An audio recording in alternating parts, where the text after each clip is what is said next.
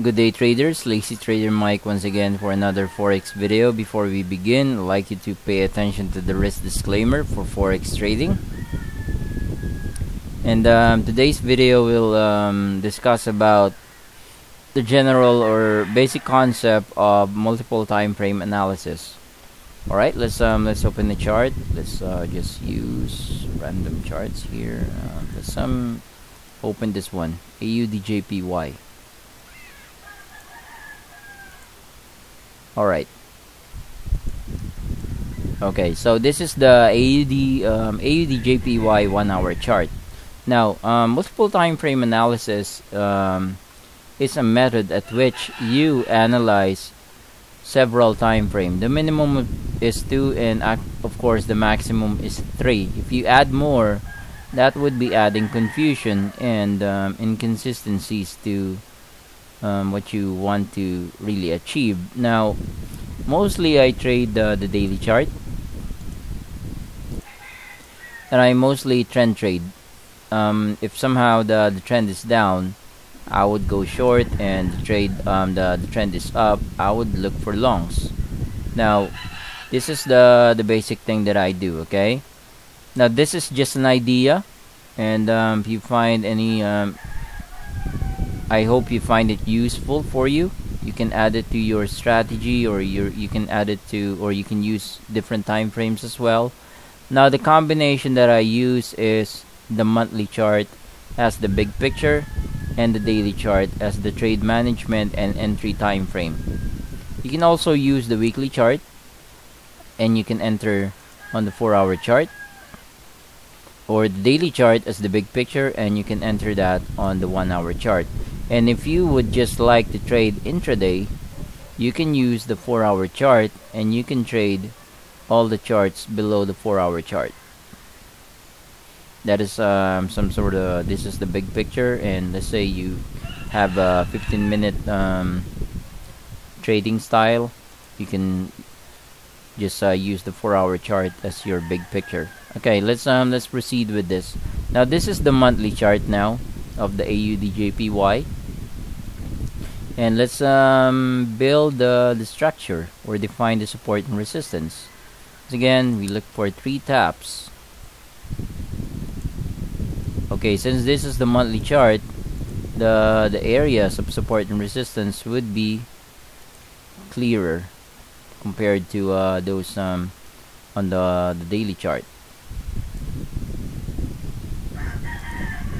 Let's just fine-tune this.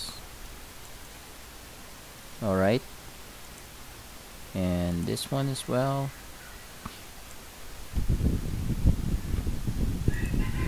and this one as well. Okay, now you might think that there are still other zones like this one and this one and this one. No, I would like to just see the swings, or the major swings that that's really evident, or that's really visible. Now I can just fine-tune that on the daily chart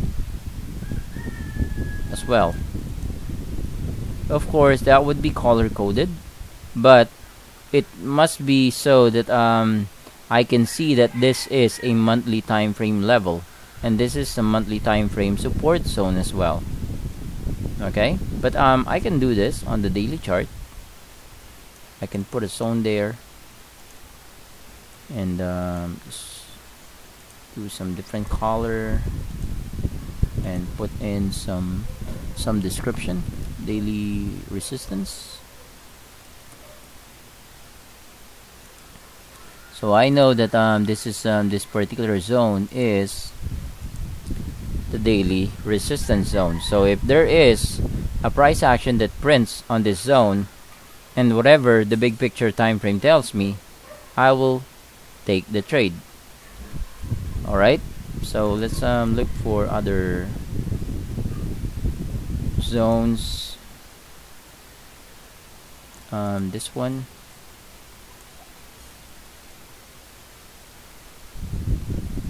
Okay, that's just it, I guess. You don't need to keep on marking the zones if they are not really evident.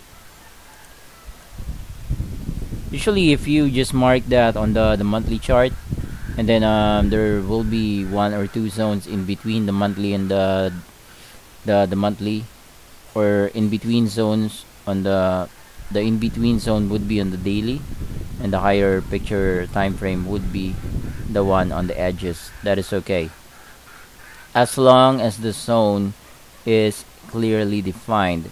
If it is not defined, I would rather you just leave that. This is actually another zone here.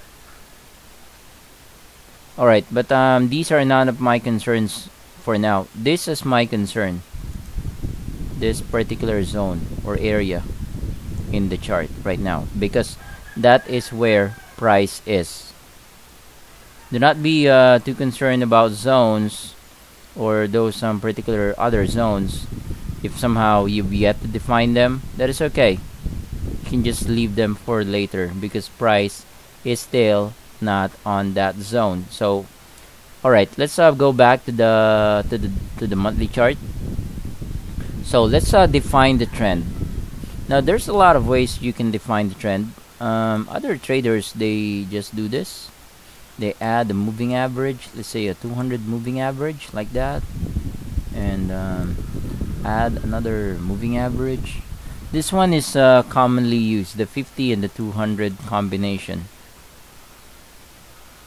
I don't know, some people say that this is being used by institutions. So this is the trend.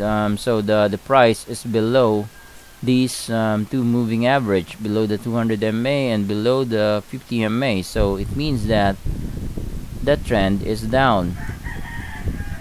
But if you were paying attention and you just watch the trend analysis tutorial, you can easily say that this is a downtrend, because this particular swing is not any higher than this. So this is what you call a lower high. This is a lower low. This is a lower high, lower low, lower low, lower low, lower highs in there. And then if you connect this one with a trend line, you would know that this is a downtrend. So you do not need to be spending too much time saying that what exactly is this doing. This is actually doing down or going down, printing lower lows and lower highs. If you connect this, that's exactly it. But if you've ever used that support and resistance, or the dynamic moving average as support and resistance, that is okay as well. That all depends exactly if you know what you're using. If you're gonna be using an indicator, make sure you know what that indicator is for, and if it adds value to the decision that you're gonna make if you're going to trade. So when I talk about support and resistance, way back like 6 weeks ago, I only talk about horizontal support and resistance. I did not talk about trend lines. Trend lines is also a support and resistance, whereas the moving average is also a support and resistance, like this. This is a dynamic support and resistance. These are fixed price zones, and the trend line, of course, is some sort of a slanting, or not a straight line support and resistance, for the lack of better terms. Okay, so let's focus on this one. Okay, the monthly trend is down. All right, monthly trend is down. So what I just need to be looking for is to look for shorts on the daily chart. But do I get a signal? Let's check this. Do I have any signal to short? No. And I should be cautioned because it's very near the low, or very near the monthly support. So you should have a buffer. What I do is this. So I switch on the monthly chart again, and I use the fib tool to measure from the support, or from the resistance down to support. Alright, and I put like this color. Right, now I know that I am 25% below the curve.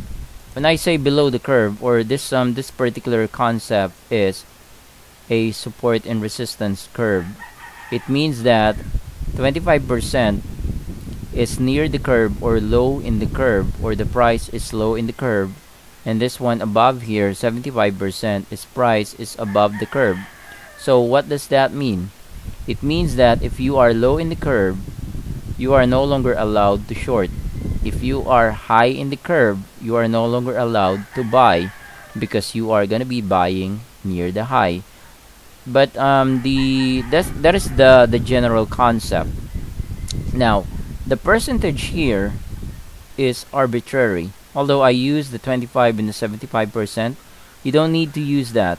You can just replace that with 20%, 30%, 15%, depending on how you feel or how you would be trading, or your trading style. Now, as I mentioned, I mostly trade trends. So what I would be looking for is to short on the daily chart, but there is no signal, so I would mostly look for a short signal here, or a short signal all the way up to this particular area, or high in the curve. Okay, so you would be saying that why not just trade long from this area and target this area, and go short from this area and target this area? No, that is the reason why you should have a trading plan. Now, and also you need to define exactly what type of trader you are. Now, as a trend trader, I cannot do what a swing trader does. A swing trader would probably take a bullish position here, and then trade all the way up here, and then take a bearish position here and trade all the way down here. While myself, what I do is I trade the trend. I would only trade the reversal if somehow on the monthly chart there is already a candle or solid body candle that close above this trend line.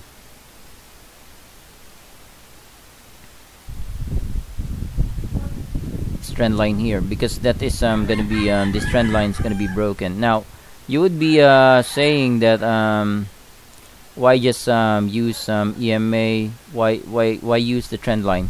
Because trend line is on its own is a very powerful indicator. It just depends on exactly how you use them.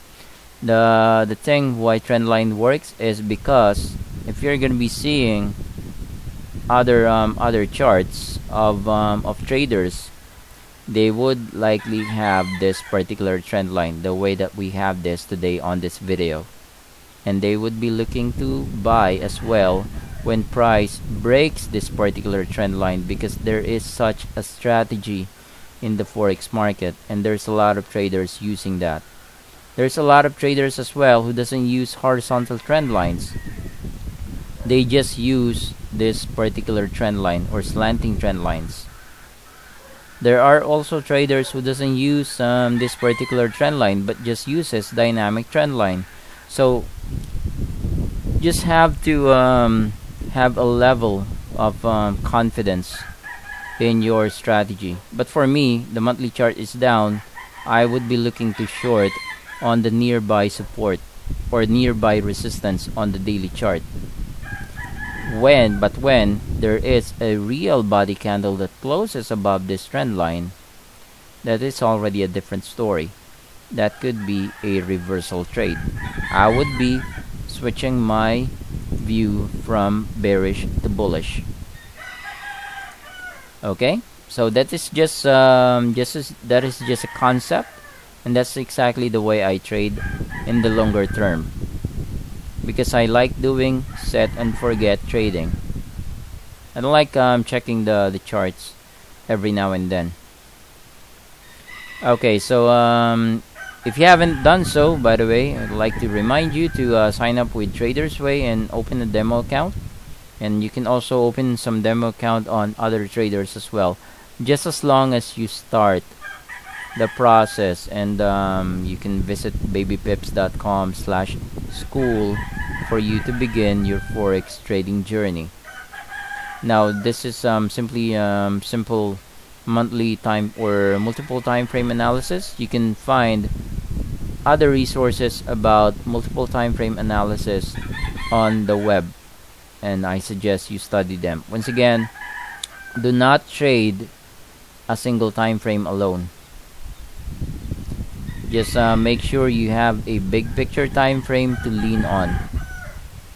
And that would be all. Thank you and good luck.